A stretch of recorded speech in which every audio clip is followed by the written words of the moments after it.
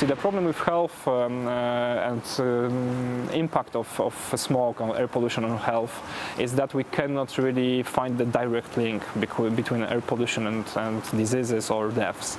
World Health Organization is saying that every year in Poland around 45,000 of people are dying because of air pollution, but of course it doesn't work like this, that we are going outside our house and just falling down and dying, coughing.